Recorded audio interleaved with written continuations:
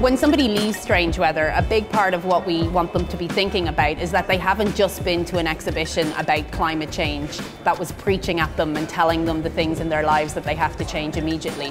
What we hope is that they feel that they've engaged in a conversation about the different ways that as humans we can adapt and mitigate to climate change, but also that there's some difficult choices to make and that there's actually an opportunity to really engage in discussions around those choices without them becoming cul-de-sacs of kind of negative ideas.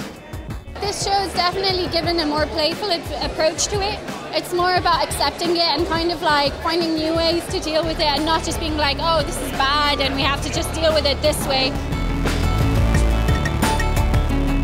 When all the rest of you are dying in a post-apocalyptic wasteland, I'm going to be living a life of luxury in my own survival ball. I don't know, what's survival like if it's in one of those? This is not a do-gooder show that you need to save the planet by using less electricity or even save the polar bears. It's more about what will strange weather and climate change do to me in my life. We experience as individuals in really small time frames, but we have this sort of understanding that it's global and that it's something that goes over centuries or decades, where on an individual timescale it's hard to relate to what that means. We know that human culture is adapting to strange weather, but should we maybe adapt weather to fit our strange culture? The idea of humans trying to control the weather, this has been an ongoing conversation since the dawn of human culture, I would say. When we were putting this exhibition together, what we realized was people really can't get enough of the weather. People talk about the weather all the time to friends, to strangers. It's something that we all experience, and it's a very sort of common denominator.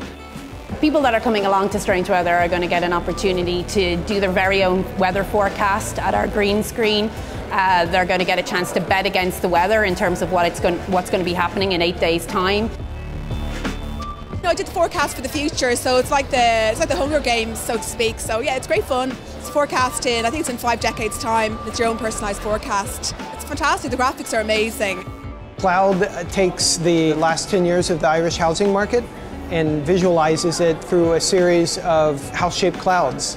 What I like about it is it puts together the imagination of the artist with the rigour of the science and develops whole new perspectives and different ways of telling the story about our weather. The cloud droplets actually condense on the wings of the collector and sort of flow into the sample container. The cloud samples are ingested by my human subjects. I don't know if drinking a cloud makes me feel any different, but I have been thinking about clouds since I've drank it and noticing them more and thinking about songs of clouds in them. I like the idea that I'm actually 4% human, 1% cloud and 95% unknown. Maybe the cloud will grow into the unknown.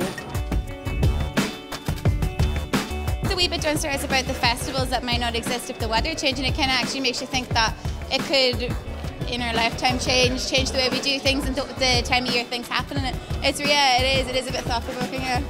There's definitely a topic that needs a lot more research. I think this show sort of starts to really unpack that space.